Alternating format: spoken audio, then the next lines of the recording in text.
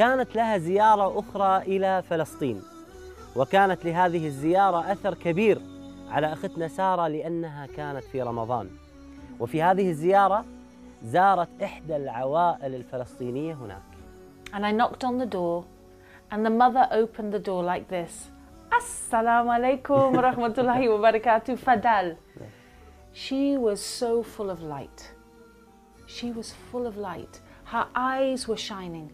Her skin was shining. And she opened the door as if I was going into the Taj Mahal.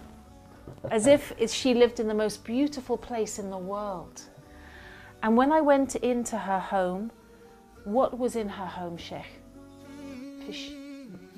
Nothing. Nothing. A room like this, but empty. Only walls, floor, ceiling. And one rug, and the iftar for 10 people was on the rug. And what was the iftar? One plastic plate of hummus, one plastic plate of khubz, one plastic plate salad. So when I sat down, I said, no, no, no, no, no. Wallahi, I tried not to eat. Sheikh, I tried not to eat that woman's food, but she kept giving me food. She said, you are our guest. And she gave me so much, and she wouldn't take no, and I ate and I felt angry. I felt angry at Islam. I felt angry at a book that would tell hungry people to be hungry for 30 days. I was angry at the Quran for telling this poor woman not to drink water when always her water is dirty. So I said to the mother, why do you fast in Ramadan? Why? What is the point?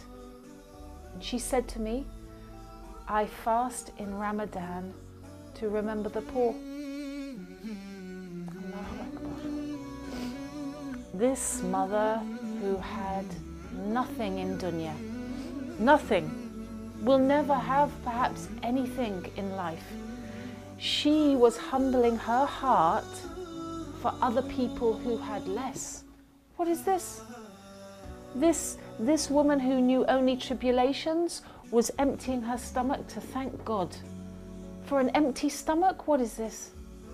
And I thought at that moment, Sheikh, if this is Islam, I want to be Muslim.